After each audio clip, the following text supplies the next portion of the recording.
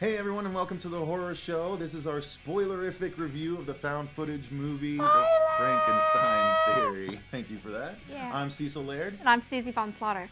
My favorite part was actually at the end of the movie, where in the entire movie, Frankenstein, all he talks about, he's just an animal, he can be reasoned with, and that's all he was trying to do, is just reason with it. So at the end, he goes and he finally gets to the beast, Frankenstein, and he's reasoning. He thinks he can reason. Yeah, he thinks he can, and he thinks he does, and then all of a sudden it goes horribly wrong, and it's perfect. Say, I want to touch you.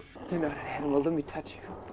And then I know, what are you going to think? It's like with a girl, too. I want to touch you. That's not going to go well for you. What are you thinking? So after that, you just hear bones crunching and screaming. Yeah. And all kinds of fun grossness. But the cool thing is it's all audio.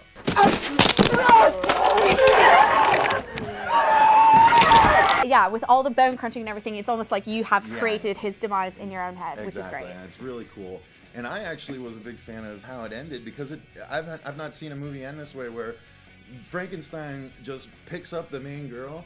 Well, you hear him kind of knock her out, and then he just slings her over her shoulder and walks off. And what every woman wants. Right, naturally, just like any caveman. Right. He just walks off with her over her shoulder as the credits roll on the right side, just goes off into the distance. And I was like, oh, that's a pretty cool way to end the movie. Yeah, I loved it. So yeah, it was definitely really cool. Not a huge amount of spoilers, because, how people die and stuff. You want to have a little bit of fun, but we just enjoyed the ending, so we wanted to tell you the Frankenstein monster is there, and he is wreaking a bit of havoc, and it's definitely worth checking out, you guys. Definitely. All right, so thanks for watching the spoiler review. It was a quick one today, but we appreciate it.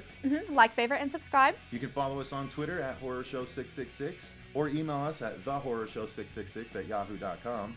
In the comments below, we actually want to know, what's your favorite audio death? The one that you only heard while the movie was going on, because those can be pretty cool. Yeah. So thanks again for watching, you guys, and remember, stay scared. Work.